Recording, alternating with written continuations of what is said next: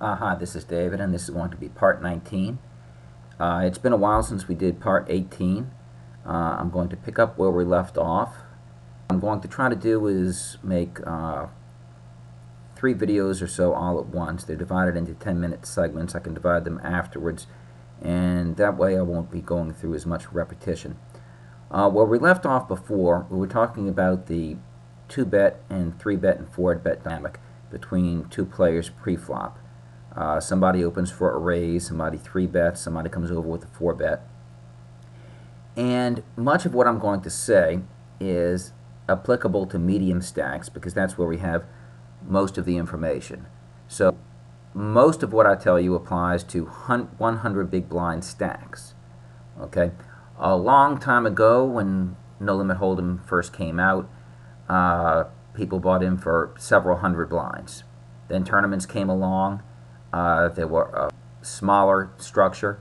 Then later, the internet came along. And over recent years, we've been able to compile a lot of data through things like Poker Tracker and Hold'em Manager. But anyway, there are millions and millions and millions of hands now to analyze, and most of them come from this structure of 100 big blinds. So it was a lot easier to test theories and things, and but anyway, most of what is considered conventional wisdom now, or things that have been worked out now, it is based on 100 big blind stacks. Now I'll come back to that a little bit more later as we go through stack size theory. But right now I'm going to go back to the 2-bet and 3-bet dynamic. Now, we start in a situation where someone opens for 4 blinds. Say it's a 2-5 game, they open for 20. Someone 3-bets them to 3x, 3 times their bet. Say they raise it to 60.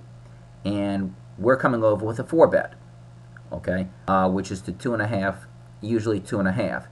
Now, I made the comment that you should not bet more than 40% effective stacks because the pot commits you.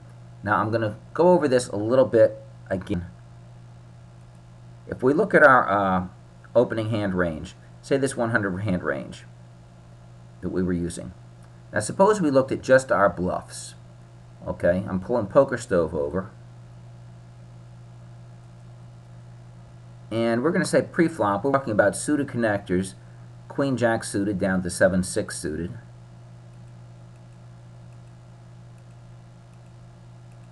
And we talk about our suited 1 gaps, Queen 10 suited down to 8-6 suited.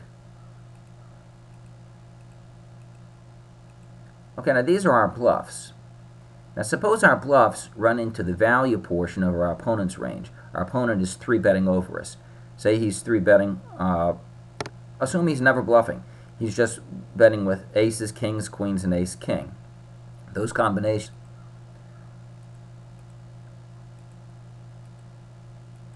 So if we look and see, how does our bluff range stack up against his value range? We see right here that we have about 30% equity. Okay, our bluffs have about 30% equity against his value bets. Now here's the problem if we 4-bet too big. Okay, suppose we 4-bet and he shoves all in over us. Okay, so player 1 has put 40% of his stack into the pot. So the pot becomes 40, and his stack now is 60. Now, player 2 shoves all in, puts all his money in here. So this becomes 140, and he now has 0. Okay.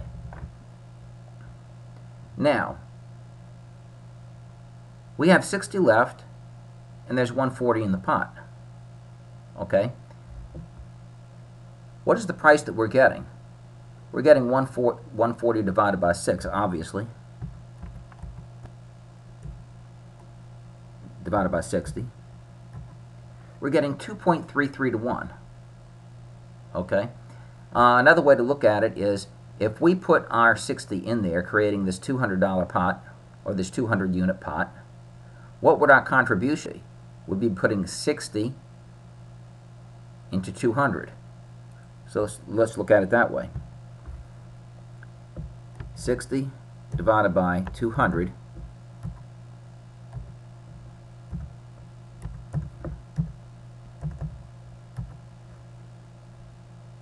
equals 30%.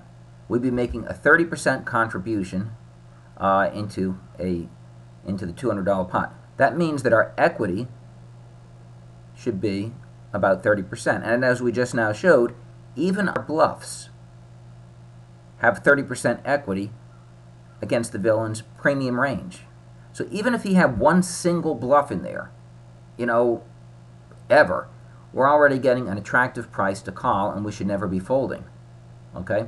So that shows you why, when we're getting to the 2-bet, 3-bet, 4-bet dynamic, that we should never cross 40% preflop, because that hits our commitment threshold. Okay? Now that said, we shouldn't cut it that close. We should really be operating within a 30% margin. So I'm going to pause it here while I get some more slides ready. Okay, now we have a game set up. We see that effective stacks are 100 big blinds. The small blind is posted $2. The big blind is posted $5. And the opener raises it up to $20.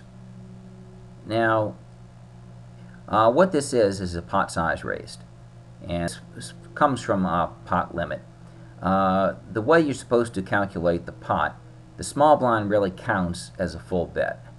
So, and a pot size raise counts as the amount that you're raising after you have called. So we would imagine this $2 to actually $5. So there'd be $5, another 5 that makes 10. And when the opener calls the $5, then there's $15 in the pot. Okay, so he puts in 5, then the pot is 15. He wants to make a pot size raise, so he makes another 15. So 15 plus 5 is 20. This is a size open. The 3-better here this is sort of just like a convention, but a normal 3-bet is usually to about 3 times the amount that he has to call. The 3-better has to call 20. He raises it up to 60. Now, it's back on the 4-better. Suppose he has a premium range, and then he may even have some 4-bet bluffs. But the normal amount that he's going to raise is 2.5 times the 3-better's bet. Okay, 2.5 times the 3-better's bet would be $150.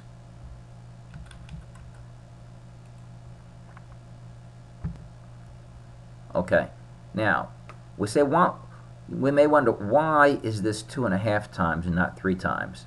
It has to do with what I was talking about previously. You don't want to cross that threshold where you become committed. Now, if we're playing for 150 blind stacks, as we see right here, $150 is 30% of the effective stack sizes, and we do not want to cross that. Okay? We showed how it's absolutely wrong to go beyond 40% and then fold.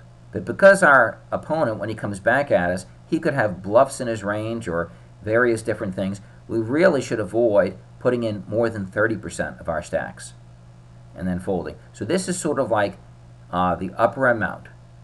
30% of effective stacks, the biggest amount that you can 3-bet or 4-bet to, and then still be able to fold your hand to a raise. Now, because we don't want our hands to be completely transparent, we want to make sure that our bluffs and our value bets are the same size. So if we were to bet 4-bet to an amount bigger than 30% effective stacks, our opponent would essentially know that we can never be bluffing, or we probably won't be bluffing because we've already committed ourselves.